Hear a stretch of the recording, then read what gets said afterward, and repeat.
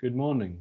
My name is David Hatch from Process Safety Integrity, and I'm pleased to have this opportunity to share with you my Process Safety Index concept, which is an objective, consistent method for evaluating the balance between hazards and controls.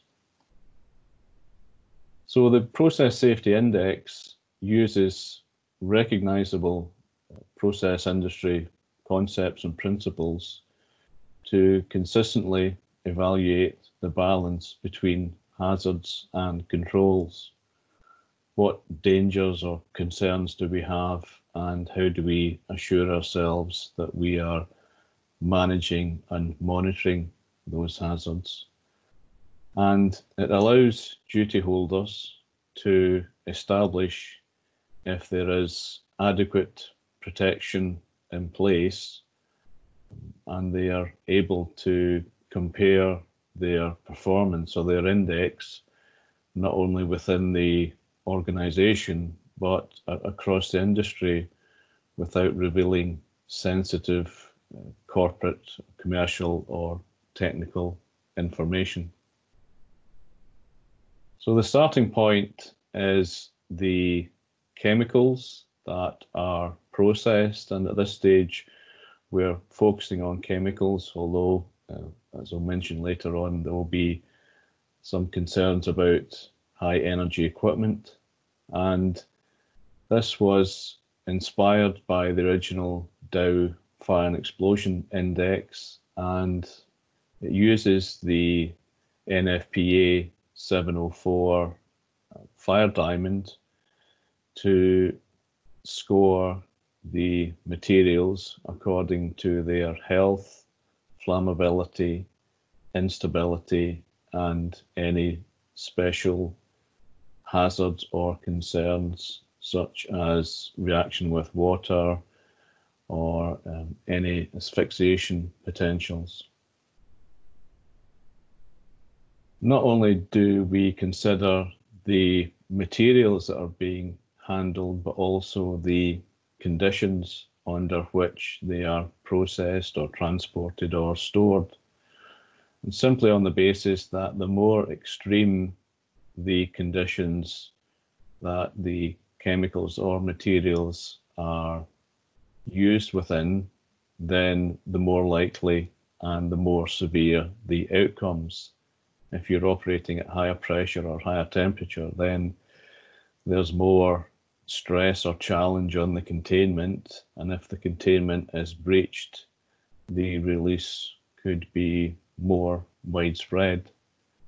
So we consider four aspects of the conditions: the pressure, and that may include vacuum operation, for example; the temperature, which may also include cryogenic or sub-zero operation; the inventory, the mass or the volume, and make reference to any regulatory thresholds, whether it's an upper tier or a lower tier amount. And then the exposure: what exposure does the process or plant present to personnel on site, to the neighbouring public, and how vulnerable is the process or plant to impact from vehicles, road vehicles, rail vehicles, or environmental conditions, floods, lightning strikes, etc., and any adjacent plants or processes. The other side of the balance to counteract the chemicals and the conditions are the controls or the protection measures, and this is split into two parts: the leading controls, and this list is taken from API 754, the Tier 4 process safety events. There are a number of Tier 4 conditions or criteria. I've selected what I think are the most appropriate. So we have process knowledge management. And many of these you'll recognize tie in with process safety management frameworks. So we have management of process knowledge, documents, information, data, etc. Hazard identification and risk analysis. Are we conducting PHAs, for example?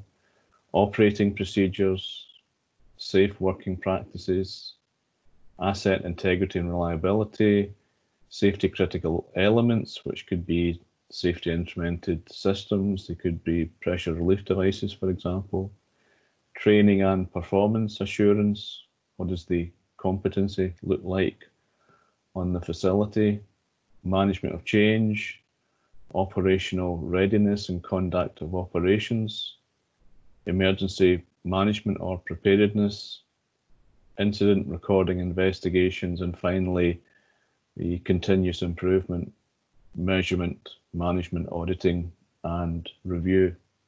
So these elements make up the leading component of the controls. Then the lagging components, again from API 754, 3 different tiers. We're obviously concerned with loss of primary containment. So the top tier, tier 1, with significant consequences, tier 2 with lesser consequences, and tier 3 challenges to safety systems. In tier 3, we may not actually have had the loss of containment, but we've had a loss of control or some kind of excursion, which is putting a demand or a challenge on our safety systems, which may be the last line of defense and may indicate that a loss of containment is imminent. So in simple terms, the scoring is adding up the contribution that the chemicals and the conditions make to give us a hazard score, and then on the other side of the balance, adding up the leading and lagging components of the controls. And the process safety index is quite simply subtracting the hazard contribution from the controls. So if our controls are greater than the hazard, we have a positive result. But if the hazard is greater than the control, we have a negative result. So at this point, I've just got simple values here. So from the hazards, the chemicals, the conditions, or the properties in the process, ranging from 0 to 4 for both of these. And on the right-hand side of the scale, the control, leading and lagging, they're scored from 0 to 2. So a score of 4, the higher score on the hazard side is more concerning because the chemicals are more dangerous and the conditions are more extreme. A higher score on the control side is more positive. It's more reassurance that we are actually protecting ourselves against the hazard. So subtracting the control from the hazard will give us a number somewhere between -32 in the worst case to +32 on the best case. And crudely, we could equate that to the familiar US Air Force DEFCON system, the Defense Condition Warning System. So at one end, we have DEFCON 1, where it suggests that an event is imminent, all the way through to the more positive DEFCON 4. We can obviously never relax, but it may suggest that an event is unlikely. A note about calibration. Obviously, there are numerous chemicals or materials that are actually non-hazardous or inert. Water is an obvious one, but water at extreme conditions, pressure and temperature, such as superheated steam, can present significant hazards. We may also have equipment that are not necessarily wholly chemicals or materials, so gas turbines, compressors, these can actually shed mechanical parts with devastating effects. That hasn't been considered yet in the index, but it's something for future consideration. The chemical scores, the NFPA Diamond, they're readily available, for example, from the Cameo Chemicals database.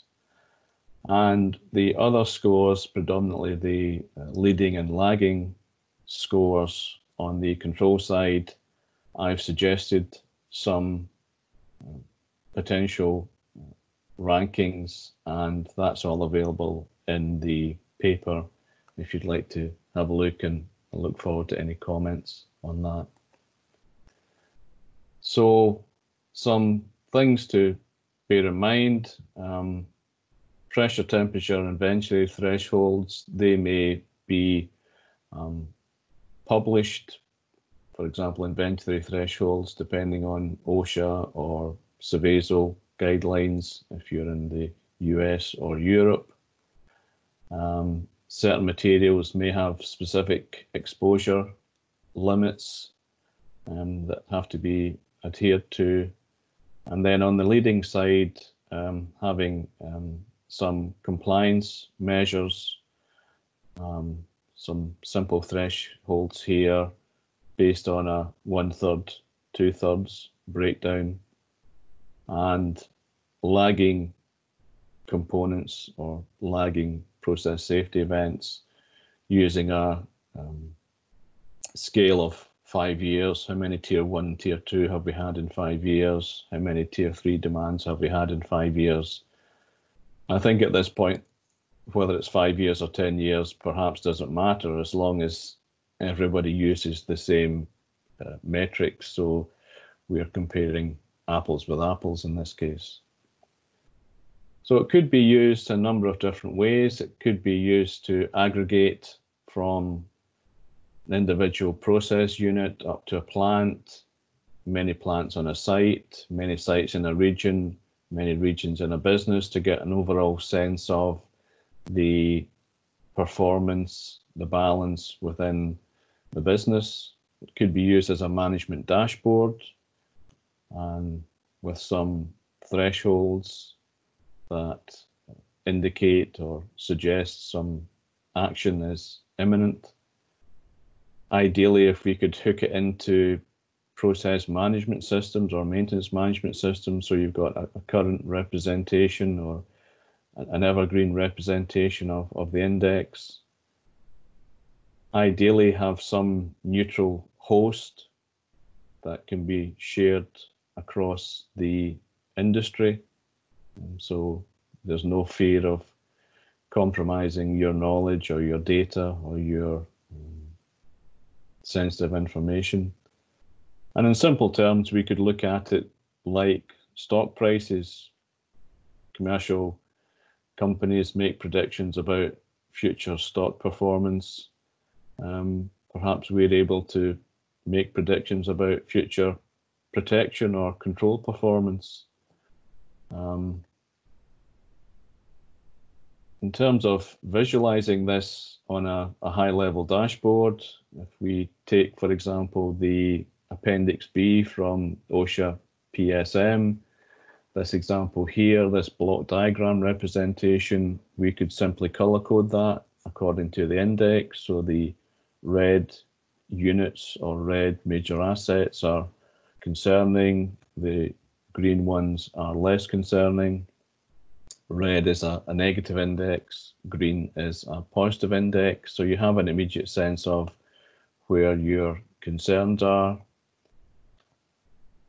And also, following up the stock or share price analogy, if you assume that your protection is degrading at a fixed rate, it's possible that you can anticipate so many months, so many weeks into the future, at some point you're going to cross a threshold where your index goes from positive to negative, and you've got to take some action before the balance swings too far in favor of the hazards and less towards the controls.